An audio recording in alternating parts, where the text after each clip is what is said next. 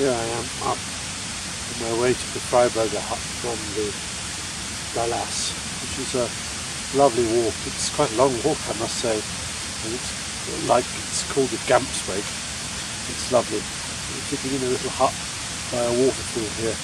Very beautiful. You can see why people come up here to write songs and poetry. It's a lovely part of the world.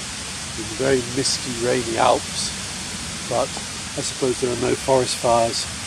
And on the other hand, it's a nice cool weather, not 40 degrees in the middle of the desert.